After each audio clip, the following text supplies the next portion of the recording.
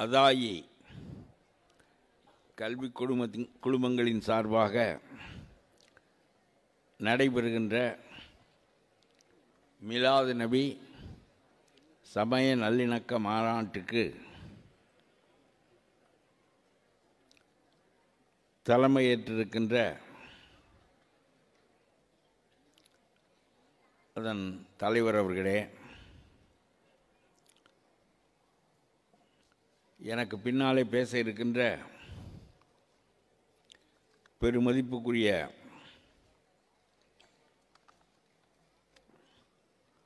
தமிமுன் அன்சாரி முன்னாள் சட்டமன்ற உறுப்பினர் அவர்களே, பேசிவிட்டு சென்றிருக்கின்ற அபூபக்கர் அவர்களே, நாடாளுமன்ற உறுப்பினர் நவாஸ்கான் அவர்களே, அருட்தந்தை ஜகத் கஸ்பார் அவர்களே,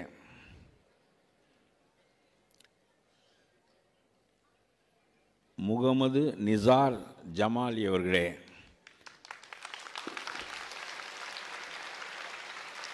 முகமது ஆதில் அவர்களே, குழுமி இருக்கின்ற ஐரோப்பிய கல்வியையும் மதக்கல்வியையும் சேர்த்து படிக்கின்ற மாணவ மணிகளே,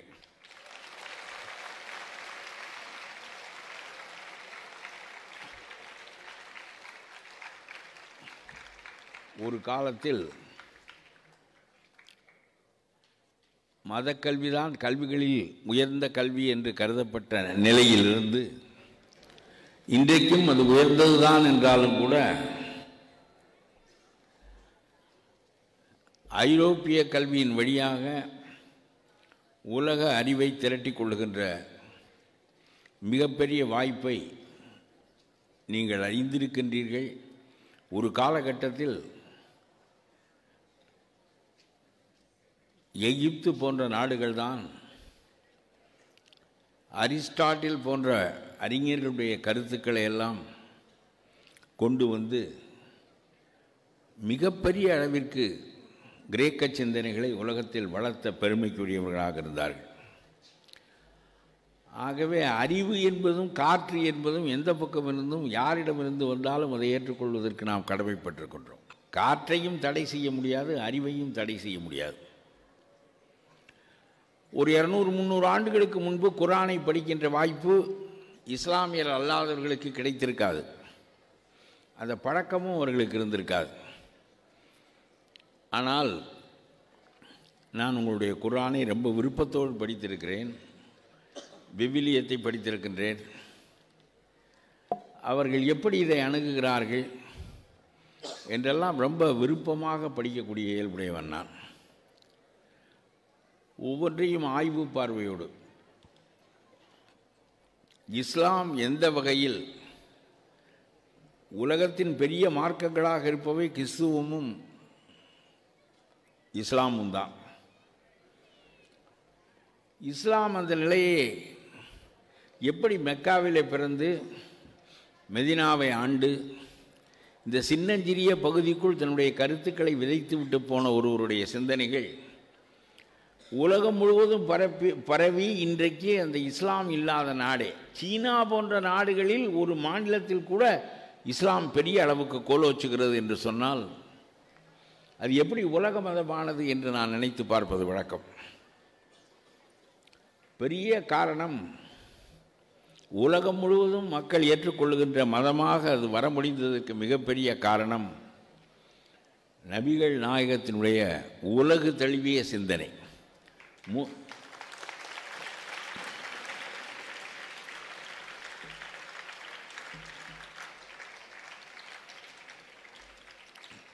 அவருக்கு முன்னாலும் பல நபிகள் இருந்திருக்கிறார்கள். மோசஸ் ஒரு நபி, இயேசு ஒரு நபி, இவர்களெல்லாம் குரானில் ஏற்றுக்கொள்ளப்பட்ட நபிகள். ஆனால் கடைசி நபி நம்முடைய முகமது நபிகள் தான்.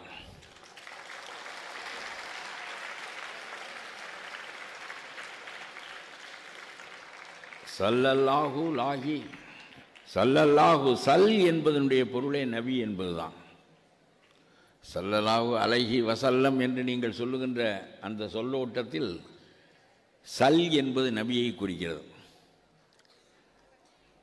ரொம்ப அரபிலே உருவான சமயம் அது. அரபு வழியாகத்தான் அது இன்றைக்கும் அறியப்படுகிறது.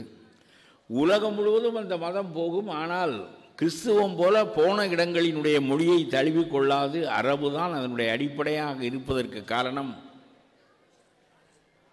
இறைவனே அந்த மொழியில்தான் தன்னுடைய வேதத்தை இறக்கினான் என்பதனாலே, அவன் வார்த்தைகளாலே உலகம் முழுவதும் உள்ள இஸ்லாமியர்கள் அதை அறிய வேண்டும் என்பதற்காக அரபு மொழியிலேயே அது பேணப்படுகிறது. ஒரு கட்டத்தில் நபிகள் நாயகம் சொன்னதெல்லாம் ஹதீஸாக இருந்தது, அல்லாஹ் சொன்னது குர்ஆனாக இருந்தது. பெருவாரியான மக்கள் ஹதீஸையும், எப்படி திருக்குர்ஆன் இறங்கிய போதெல்லாம் அது பதிவு செய்யப்பட்டதோ அதுபோல் ஹதீஸ் என்பது அவருடைய வாழ்க்கையில் நடந்த நிகழ்வுகள், அவர் பேசிய பேச்சுக்கள், இவற்றினுடைய அடிப்படையில் அவை வருங்காலத்திற்கு தெரியாமல் போய்விடக்கூடாது என்பதற்காக ஹதீஸ்களாக அது பதிவு செய்யப்பட்ட போது ஒரு கட்டத்தில் அஞ்சுகிறார் நபிகள். ஹதீஸ்களை பதிவு செய்கின்ற பழக்கத்தை கைவிட்டு விடுங்கள் என்று சொல்லுகிறார். குர்ஆனுக்கும் ஹதீஸுக்கும் வேறுபாடு தெரியாமல் போய் நான் பேசியதை அல்லாஹ் பேசியதாக கருதுகின்ற நிலை ஏற்பட்டு விடக்கூடாது. ஆகவே நான் பேசியவற்றையெல்லாம் அழித்து விடுங்கள் என்று சொல்லுகிறார்.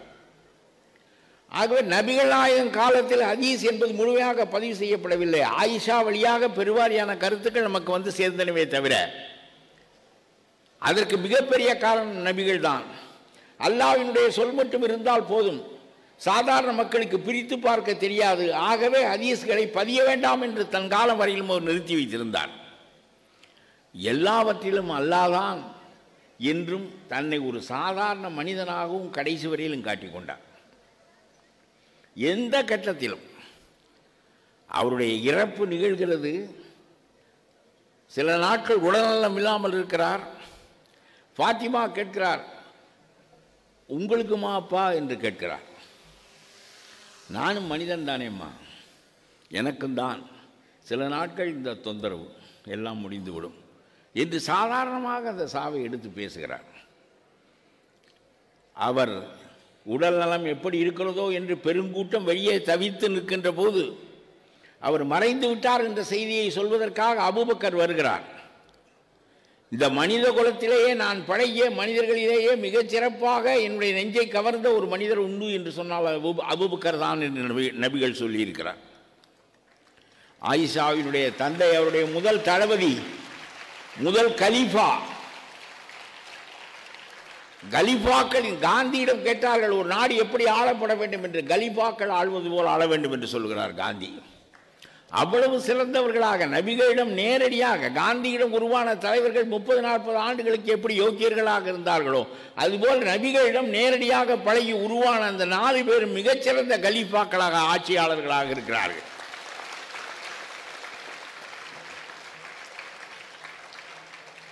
நபிகள் இறந்துவிட்ட செய்தியை அபூபக்கர் நாட்டு மக்களுக்கு தெரிவிப்பதற்காக வெளியே வருகிறார். ஒரு சின்ன முக்காலி ஒன்றை போட்டுக்கொண்டு ஏறி நின்று கொண்டு 3 வரியில் அந்த செய்தியை முடித்து விட்டார். முதலில் 3 வரியில் சொல்லுகிறார். உலகத்தின் போக்கையே மாற்றி அமைக்கக்கூடிய ஒரு மாபெரும் நபிகள், இறுதி நபிகளுடைய இறப்பை, அவருடைய சிறப்புகளை எல்லாம் சொல்ல வேண்டும் என்று நினைப்பதற்கு மாறாக முகமது இறந்து விட்டார். எடுத்தவுடனே 3 வரியில் தொடங்குகிறார்.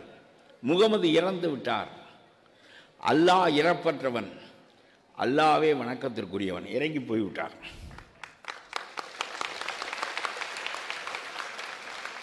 நீங்கள் நினைத்து பாருங்கள், என்றைக்கு அவருடைய மறைவு நாளில் அவருடைய பெருமைகளை எல்லாம் நாம் பேசுவதற்கு பதிலாக இன்றைக்கு நபிகளை பற்றி பேசி அவரை கடவுளாக ஆக்குவதற்கு முயன்று விடக்கூடாது என்பதற்காக அதை தடை செய்கின்ற வண்ணம் முகமது என்பவர் சாதாரணமான மனிதர், ஆகவே இறப்புக்குள்ளானவர், இறந்து விட்டார், அல்லாஹ் தான் இறப்பற்றவன், அவனே பெரியவன், அவன்தான் வணக்கத்திற்குரியவன், நபிகள் அல்ல என்கின்ற செய்தி தான் அந்த கூட்டத்திற்கு முதலாக சொல்லப்பட்டது. இடைவிடாமல் தன்னை ஒரு மனிதனாகவே அவர் காட்டிக்கொண்டே இருந்தார். எந்த ஒரு கட்டத்திலும் போதகர்களாக இருப்பவர்கள் தாங்கள் வணங்கப்படுகின்ற நிலையை அடைவது உலகத்து இயற்கை. தாங்கள் அத்தகைய நிலையை அடைகின்ற போது அவர்கள் மகிழ்வதும் உலகத்து இயற்கை. ஆனால் நபிகள் மட்டும் அந்த மனநிலையை அவர் வாழ்நாள் முழுவதும் பெறவே இல்லை. அவருடைய வாழ்க்கையை பார்த்தால் கூட, ஆயிஷா கூட ஒரு வாழ்ந்திருக்கிற வாழ்க்கை, எப்பொழுது பார்த்தாலும் கதீஜாவை புகழ்ந்து கொண்டே இருப்பார் நபிகள்.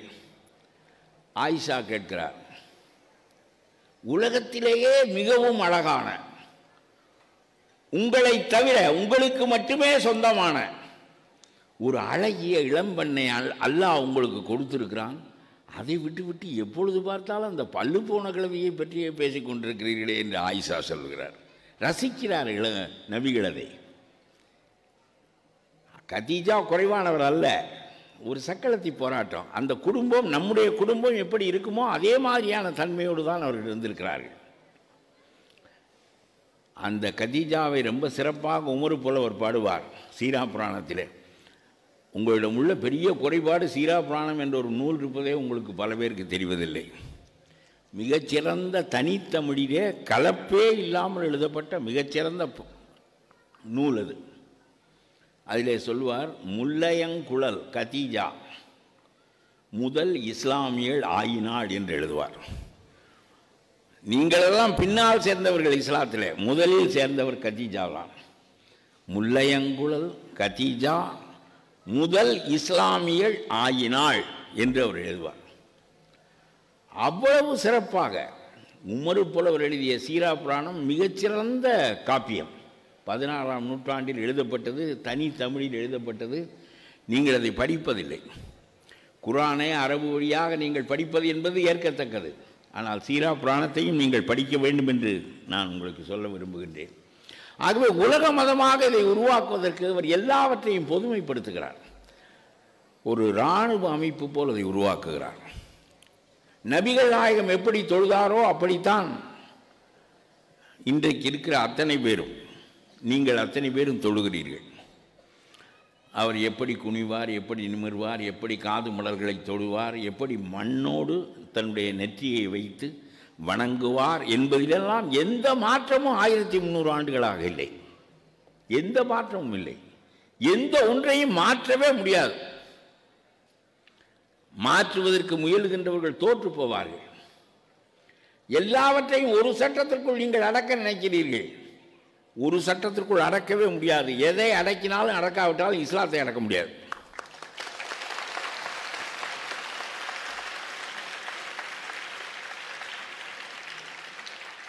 எல்லாவற்றையும் எப்படி அவர் உலக மதமாக உருவாக்குவதற்கு எப்படி சிந்தித்தார் என்று நான் நினைத்து பார்ப்பேன்.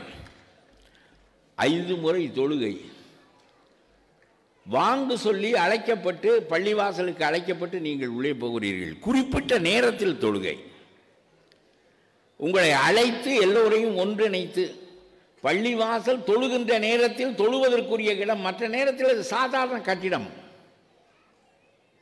கோயில் என்பது எல்லா நேரங்களிலும் கோயில் தான். ஆனால் பள்ளிவாசல் என்பது தொழுகின்ற நேரத்தில் வணக்கத்திற்குரியது. மற்ற நேரங்களில் சாதாரண கட்டிடம். நான் நினைப்பேன், நமக்கு கடவுள் சிதம்பரத்தில் இருக்கிறார், திருவண்ணாமலையில் இருக்கிறார், அங்கெல்லாம் போக வேண்டியது இருக்கிறது. எதற்காக அவர்கள் பள்ளிவாசலுக்கு போக வேண்டும் என்று நான் நினைப்பேன். கீழத்தெருவில் இருக்கிற முகமதுவும் மேலத்தெருவில் இருக்கிற அகமதுவும் ஒன்று கூடுவதற்காகத்தான் அவர் பள்ளிவாசலுக்கு அழைக்கிறார்.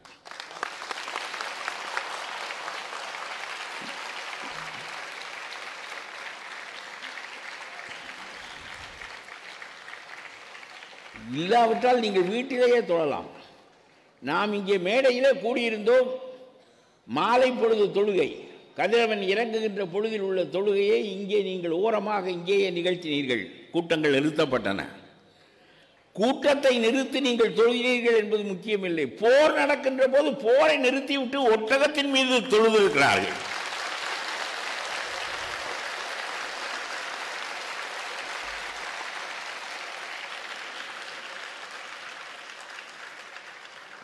ஆகவே பள்ளிவாசலுக்கு அவர் இழுத்து அழைப்பதனுடைய மிகப்பெரிய நோக்கமே உங்களை ஒரு உம்மாவாக உருவாக்குவதுதான். தனித்தனி முஸ்லீம்களாக நீங்கள் இல்லாமல் உம்மாவாக உருவாக்குவதுதான். 5 கட்டளைகள் தான் பேசினார். 5 கட்டளையினுடைய விரிவு தான் குர்ஆன். 5 தூண்களை தாங்கி நிற்கின்ற மதம் தான் இஸ்லாம். எடுத்தவுடன் சொல்லிவிட்டார், அல்லாவே இறைவன், அவனுடைய தூதர் நபிகளே. எடுத்தவுடனே சொல்லிவிட்டார், லா இலாஹ இல்லல்லாஹ் முஹம்மது ரசூலுல்லாஹ் என்று எடுத்தவுடன் சொல்லிவிட்டார். முடிந்தது.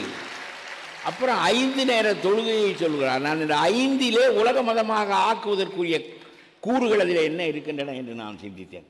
5 கட்டளைகள். அதில் உங்களை தொழுகை அழைக்கிறார் என்பது இருக்கட்டும்.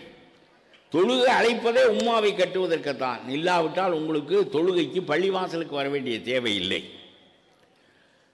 வேறு வேறாக இருக்கின்ற நீங்கள் ஒரு உம்மாவாக, ஒரு சமயமாக, ஒரு மதமாக, ஒரு கூட்டமாக இறுக்கமாக இணைய வேண்டும் என்பதற்காக அவர் உங்களை அழைத்தார். சரி, உங்களை அழைத்தாரே, 5 2 இதற்காகவே செலவு விடுகிறார். பாருங்கள், ரம்லான் எனக்கு புரிகிறது. ரம்லான் பெருநோன்பு. ஆனால் உலகம் முழுவதும் குடித்து கூத்தாடி பெரிய விருந்துகள் உண்டு, மகிழ்ச்சியாக அந்த பெருநோன்புகள் கொண்டாடப்படுகின்றன. ஆனால் உங்களுடைய பெருநாள் மட்டும்தான் பட்டினி கிடந்து கொண்டாடப்படுகிறது.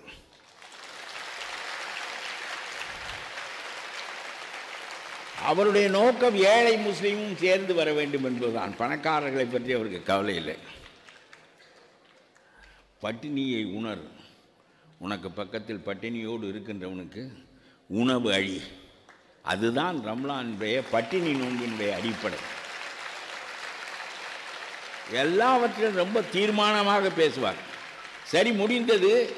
உலகத்திலே கொடை கொடுப்பது என்பது புண்ணியமானது, தர்மம் செய்வது என்பது புண்ணியமானது, உங்களுக்கு நல்வினையை அடுத்த பிறவியிலே தரும் என்று சொல்லி நான் கேட்டிருக்கின்றேன்.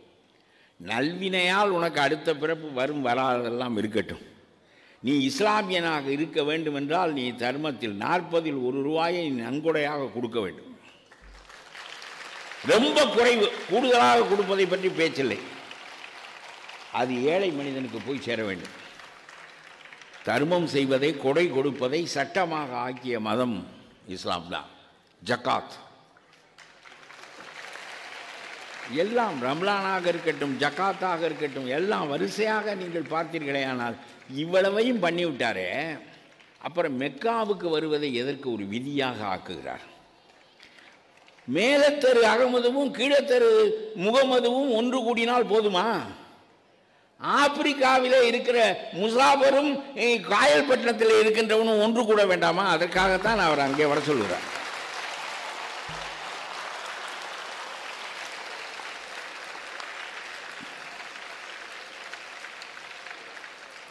உங்கள் 2 பேரையும் இணைத்து விட்டார். பிறகு உலக மதமாக இது ஒரு நாள் ஆகும். அது ரஷ்யாவில் இருக்கும், சீனாவில் இருக்கும், ஆப்பிரிக்காவில் இருக்கும், எல்லா உலக நாடுகள் பூராவும் இருக்கின்ற போது ஒரு மையம் வேண்டும். அந்த மையமாக மெக்காவை ஆக்கி அதை நோக்கி நீங்கள் வர வேண்டும் என்று சொல்லி அதை ஒரு கட்டளையாக ஆக்குவதனுடைய நோக்கம் ஆப்பிரிக்காவிலிருந்து வருகின்ற ஒரு கருப்பு முகமதுவும்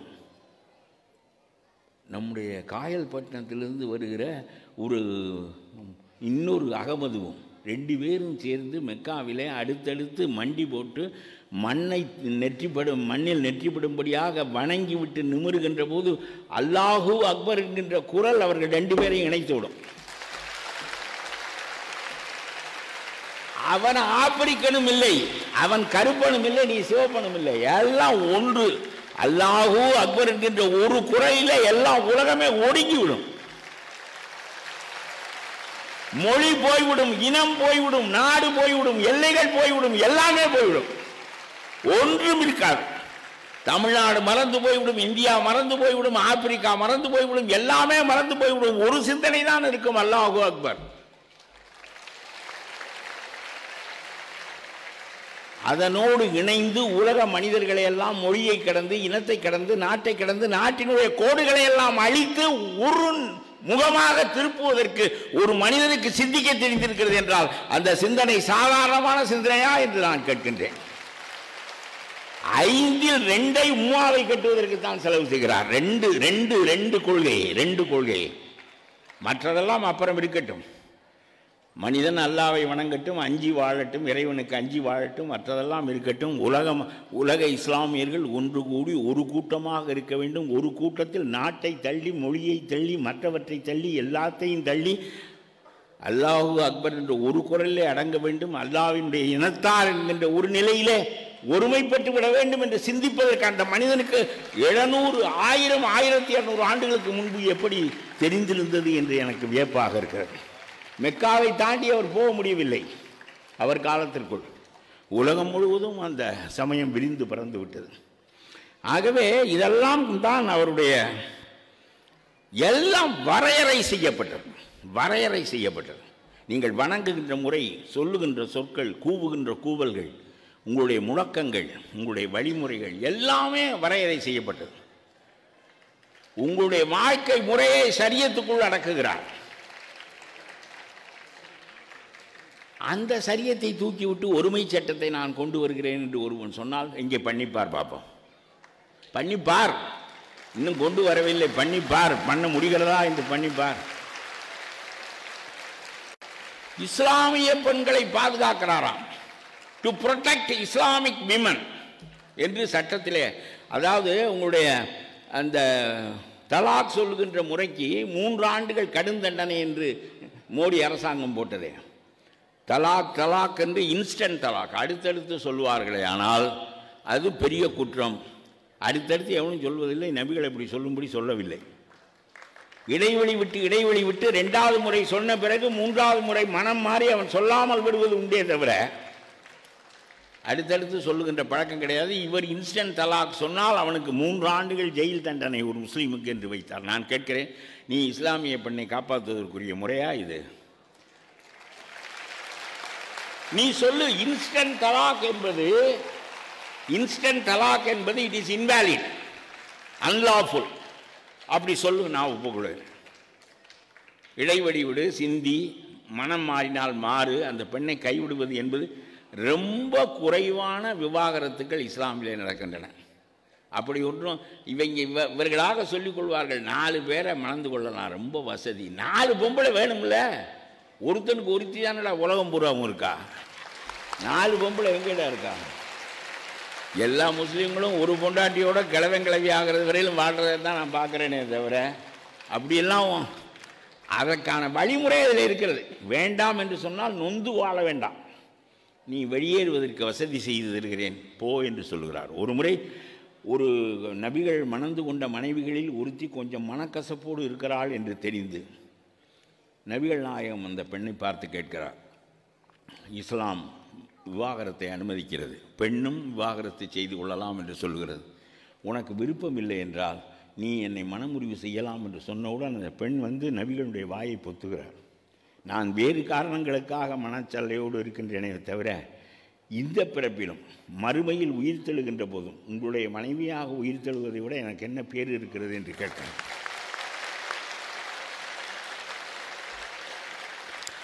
ஆகவே ரொம்ப ரொம்ப உயர்ந்த மணல். இந்த இன்ஸ்டன்ட் தலாக்கை போட்டாயே 3 ஆண்டு நீ கொண்டு போய் அவனை சிறையிலே வைத்து விட்டால் இவள் வீட்டிலே பிள்ளைகளை வைத்து கொண்டிருப்பாள். கடையை மூட வேண்டியதுதான், அவன் வைத்திருக்கிற கடையை மூட வேண்டும், அல்லது வேலைக்கு போனால் வேலை போய்விடும். இவளுக்கு சோறு போடுவதற்கு வழி இருக்காது. இவளும் கெட்டு, இவள் பிள்ளைகளும் கெட்டு, இவனுடைய தொழிலும் கெட்டு, அவனும் 3 ஆண்டு உள்ளே போய் எதற்காக? அன்லாஃபுல் என்று சொல், அடுத்தடுத்து சொல்லாதே, இடைவெளி விட்டு பண்ண வேண்டும் என்று சொல். அவன் 2 மாதம் வைத்திருந்தான் என்றால் நீ 5 மாதம் இடைவெளி விடு என்று சொல். ஐ ஆம் here to protect Muslim women என்று நீ சொல்வதை நான் ஒப்புக்கொள்வேன். சொல்லிவிட்டான், உடனே கொண்டு போய் இவனை உள்ளே வைத்து அந்த குடும்பத்தை அழித்து விடுவது என்பது என்னுடைய கொள்கையாக இருக்கின்ற போது இதனை இஸ்லாத்தின் பெண்களை காப்பாற்றுகின்ற முறையா என்று கேட்கின்றேன். நான் பெண்களை அழித்து விட்டால் இஸ்லாத்தையே அழித்து விடலாம் என்கின்ற அடிப்படை தான் இதில் தெரிகிறதே தவிர வேறு ஒன்றும் இல்லை என்று நான் சொல்ல வேண்டும் என்று விரும்புகின்றேன். ஆகவே ஷரியத் என்பது தனியான சட்டம், அது உங்களுடைய உரிமையியல் வாழ்க்கை முறை. உங்களுக்கு ஒன்று சொல்லுகிறேன், ஏன் ஷரியத்தை விட்டு மோடியால் உங்களை பேர்க்க முடியாது என்று சொன்னால், சீனாவில் இருக்கிற முஸ்லீமுக்கும் ஷரியத் சட்டம் ஒன்றுதான், உங்களுக்கும் ஷரியத் சட்டம் ஒன்றுதான். அப்புறம் சீனா ஒரு சட்டம் போடுவான், மோடி ஒரு சட்டம் போடுவார், உலகம் பூரா ஆளுக்கு ஒரு சட்டம் போடுவாங்க. அதுக்கப்புறம் இந்த ஷரியத்தை அழிக்க முடியாது அவங்களால.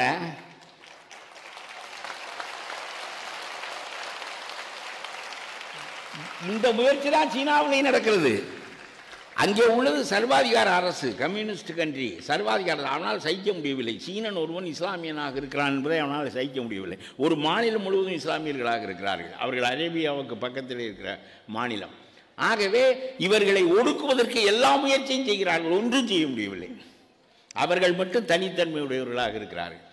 ஆகவே நான் உங்களுக்கு சொல்லுகிறேன், எப்படி மணப்பது, எப்படி மன முடிவு செய்வது, எப்படி பிள்ளைகளுக்கு திருமணம் செய்வது, திருமணத்தன்று எப்படி மகர் கொடுப்பது, எல்லாவற்றையும் அவர் முடிவு செய்து வைத்துட்டு போயிருக்கார். இதில் என்ன நீ யூனிஃபார்ம் சட்டம் உனக்கு வச்சுக்க, அவன் முடிவுப்படி அவன் வாழட்டும், உனக்கு என்ன வந்துச்சுன்னு கேட்குறேன் நான். உனக்கு என்ன வந்துச்சு? நமக்கு ஆக வேண்டிய காரியம் ரொம்ப இருக்குது இந்த நாட்டில். என்ன அடிப்படையாக உள்ள 20% பேர் இன்னும் இரவு உணவு இல்லாமல் படுக்க செல்கிறார்கள் இந்தியாவில். அதை பற்றி கவலைப்படாமல் சரியத்து என்ன ஆனால் உனக்கு என்ன கவலை? அதை முகமது பார்த்துக் கொள்வான், உனக்கு என்ன வேலை?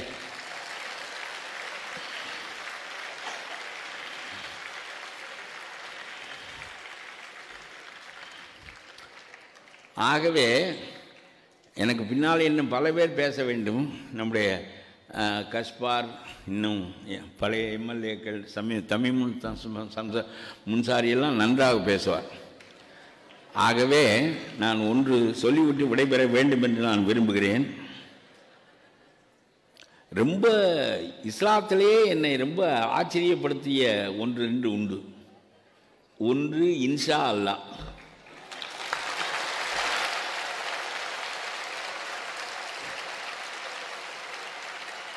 நான் இதற்கு ஒரு செய்தி சொல்வேன். இது நீங்களெல்லாம் கேட்டு பழக்கப்பட்டது தான், இருந்தாலும் நான் சொல்லுகிறேன். முகமது பாத்திமாவை காதலிக்கிறான் என்று வைத்துக் கொள்ளுங்கள். பாத்திமா சரி, என் வீட்டிலும் ஒப்புக்கொள்ளவில்லை, உன் வீட்டிலும் ஒப்புக்கொள்ளவில்லை, ஆனால் நம்ம 2 பேரும் இஸ்லாத்தை சேர்ந்தவர்கள், நாளைக்கு ஓடி போய் விடுவோமா என்று கேட்டால், இதே மாதிரியே அண்ணாமலையும் உண்ணாமலையும் காதலிக்கிறார்கள் என்று வைத்துக் கொள்ளுங்கள். அண்ணாமலையிடம் உண்ணாமலை கேட்பாள், நாளைக்கு ஓடி போய் விடுவோம் என்று. அண்ணாமலை சொல்வான், வானமே இடிந்து விழுந்தாலும், கடல் பொங்கினாலும், எரிமலை வெடித்தாலும், நாளை மாலை நான் வருவேன், உன்னை கூட்டிக் கொண்டு ஓடுவேன், உறுதி.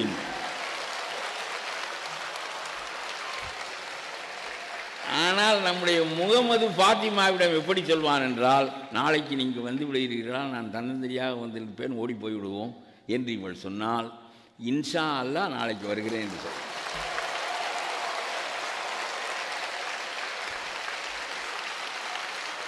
கடவுள் விரும்பினால், அல்லாவுக்கு நாட்டம் இருந்தால் நான் வருகிறேன் என்பது அதற்கு பொருள்.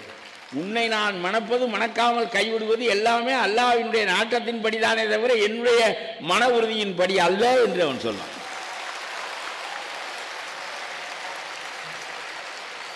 இதெல்லாம் இது ஒரு ரொம்ப வியந்து நான் பார்க்கின்ற ஒன்று. இன்னொன்று, எல்லாவற்றுக்கும் பிஸ்மில்லா சொல்லிவிட்டு தொடங்குங்கள் என்று அல்லாஹ் சொல்லுகிறார்.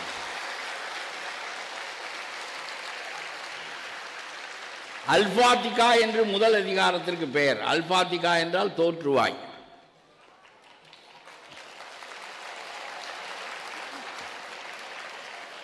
எடுத்தவுடன் ரொம்ப பாருங்கள், அந்த உங்களுடைய குர்ஆனே எப்படி முதல் அத்தியாயம் தொடங்குகிறது என்றால் பிஸ்மில்லா சொல்லித்தான் தொடங்கும்.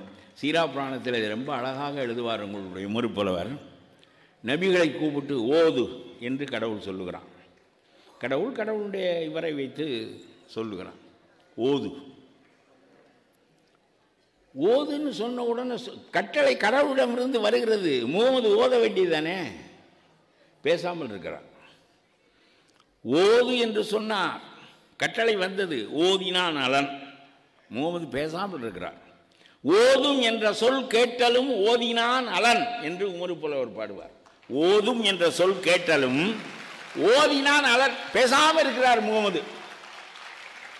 அடுத்தாப்புல கடவுளுக்கு கொஞ்சம் எரிச்சல் வருது. மறுத்தும் ஓதும் அப்படின்னு சொல்றார். ஒரு தரம் ஓதுன்னு சொன்னாரு, அவன் முகமது ஓதலை. எரிச்சலோட மறுபடியும் மறுத்தும் ஓதும் என்று உரைத்திட கொஞ்சம் கோபமா மறுத்தனன் மறுத்துங்கிறார். கடவுள் கட்டளையிடுறான், மறுத்தனன் மறுத்து முகமது நபிகள் மறுத்து விடுகிறார். அப்புறம் கடவுளை மெல்லவா மறுத்து விட்டோம் என்று இவருக்கு பதட்டம் ஏற்படுகிறது. அதை ஊர் புலவர் எழுதுகிறாரு. அடுத்தாப்புல கீழே இறங்கி இன்னொரு தரம் கடவுள் சொல்லலை ஓதுன்னு. ஒரு தரம் ஓதுன்னு சொன்னார், இவர் ஓதலை.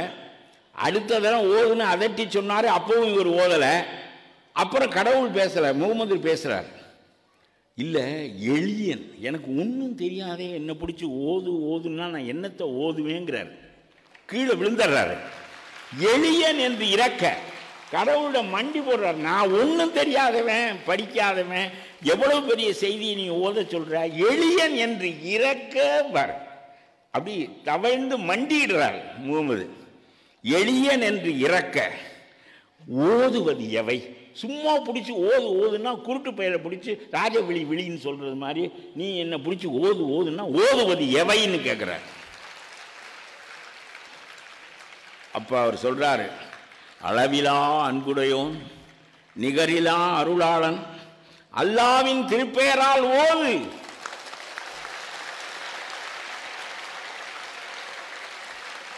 அல்பாத்திகா பிறக்கிறது, முதல் அத்தியாயம் பிறக்கிறது. அந்த அத்தியாயத்தினுடைய முதல் வரி பிஸ்மில்லா தான். பிஸ்மில்லா தான்.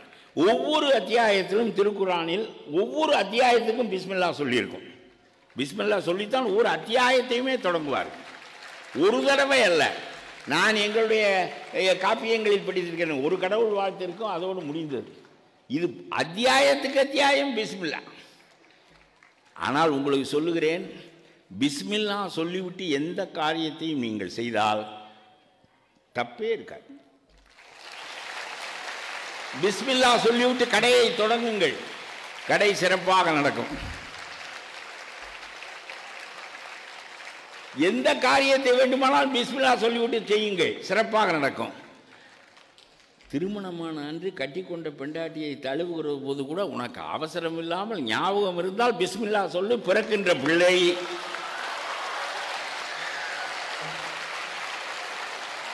சாத்தானிடமிருந்து விடுபடும்.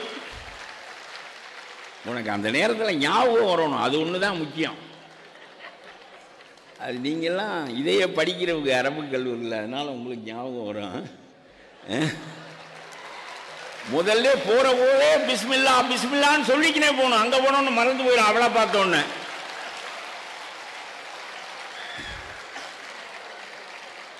பிறக்கிற பிள்ளை சாத்தானுடைய தாக்குதலில் இருந்து தப்பி பிறக்கும் என்று சொல்கிறார். வணிகம் செய்யுங்கள், மனைவியை தழுவுங்கள், எந்த காரியம் வேண்டுமானாலும் செய்யுங்கள், கொலை செய்யுங்கள், பிஸ்மில்லா சொல்லிவிட்டு செல்லுங்கள். கொலை செய்ய முடியுமா? பிஸ்மில்லா சொல்லிவிட்டு உங்களால் கொலை செய்ய முடியுமா? அவர் இன்ன காரியத்திற்கு என்று பிஸ்மில்லா சொல்லவில்லை. கொலை செய்யுங்கள், திருடுங்கள், மனைவியை தழுவுங்கள், அல்லது நல்ல கடை தொடங்குங்கள், நல்ல காரியம் நல்ல காரியம் கெட்ட காரியம் என்று அவர் பாகுபடுத்தவே இல்லை.